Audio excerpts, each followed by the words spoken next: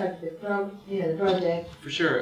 You know, I met Lloyd through a good mutual friend of ours, Ben Osborne from Slam Magazine, who getting this film both funded and getting press for the film.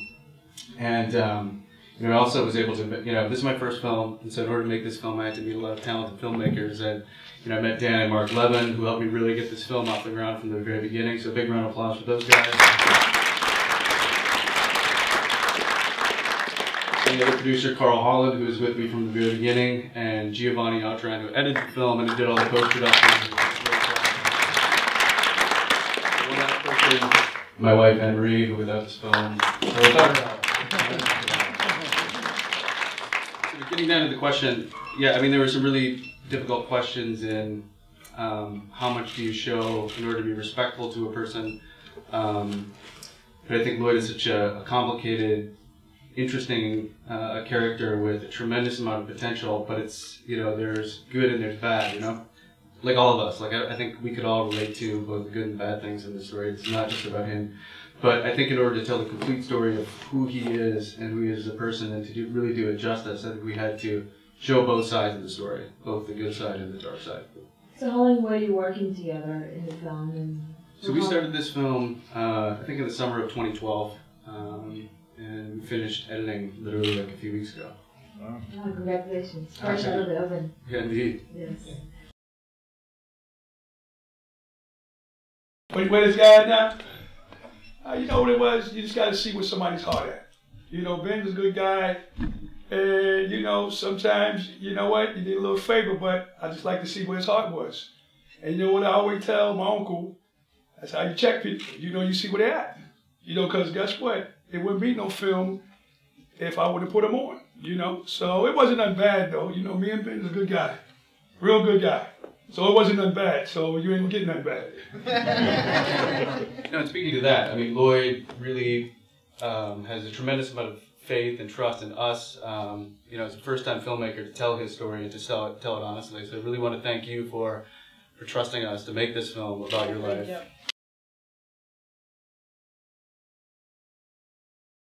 I think the first thing that attracted me to the story was he was such a phenomenal basketball player. He was a prodigy, and so it was a real interest in figuring out what made him like a prodigy or a savant, you know, because no one actually really got to see him play when he was maybe in his prime in high school. You know, it made him a legend, and then when he finally went to the NBA, it was almost like seeing, you know, like Paul Bunyan, who had you know, open heart surgery. You know what I mean? It was still, you could still see that there was the beautiful talent there, but it was, you know, 60% of what it used to be.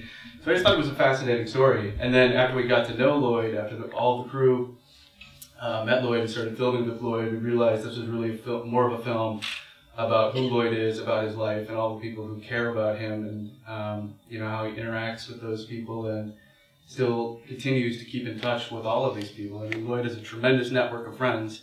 You know, this film is really about love, I think, in the end. And also, I think this is a great film about the struggle with addiction, and that happens across, you know, all countries, all continents, you know, all races and all economical strata. So I think you know, something that is really transparent in the film is how hard you're trying, you know, and how difficult it is. And I think, you know, the film is really, it's really interesting because of that, because it's honest.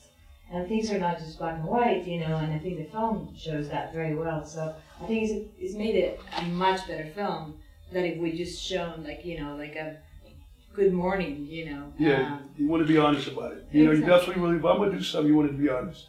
Because you can't be sugarcoated. And that's what I like about Ben. He did a real good job. Because if you're going to do something, do it right.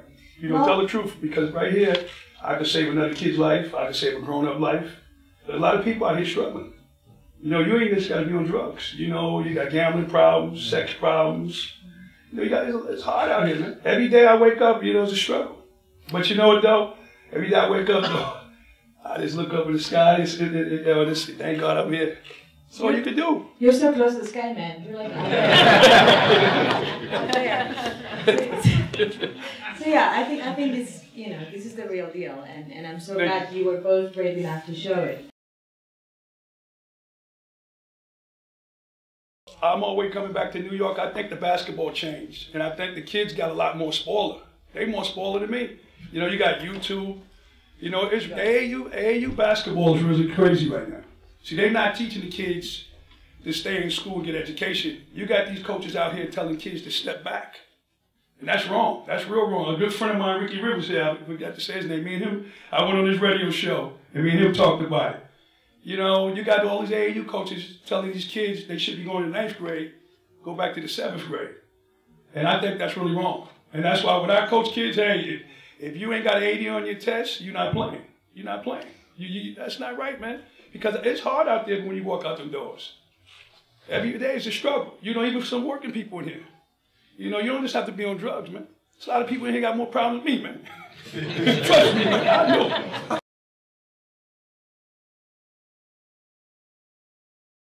It touches me, man. You know, I cried. You know, like I say, you know, when I go home, I don't like to cry in front of nobody because, you know, there's a lot of feelings. Like me and my man Ed say, he's recovering.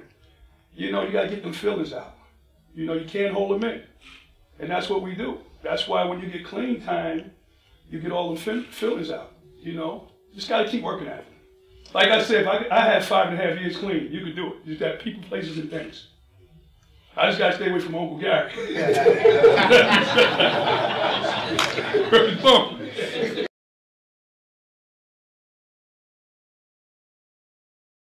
You know, Lloyd was notorious in New York as he was growing up, so doing research on his life was you know, relatively easy. And there was a book written called Swee Pea and Other Playground Legends by one of the people who's in the film, John Valenti. And that really was sort of the Bible for figuring out who the key interviews were in the beginning. But also collaborating with Lloyd and a lot of the people that he grew up with and the places that we would go. I would say it was about a 50-50 collaboration as far as that goes, yeah.